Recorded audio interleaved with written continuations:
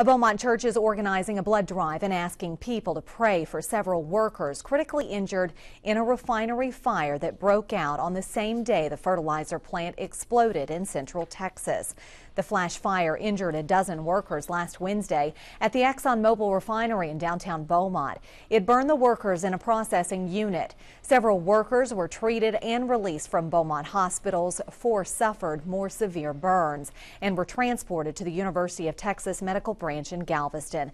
They include Jimmie Solomon, Lance Smith, Chad McDonald, and Dustin Creekmore.Voth Baptist Church in Beaumont has organized a blood drive May 24th, and a racquetball tournament fundraiser is set for May 18th at Lumberton Little League. The pastor says the power of prayer is strong, and he believes it's helping the victims and their families. I've watched these boys grow up.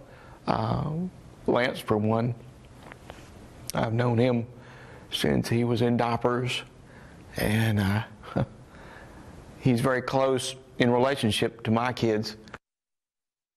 Accounts have been set up at Community Bank and Mobil Oil Federal Credit Union to help the families of the burn victims with medical expenses and other needs.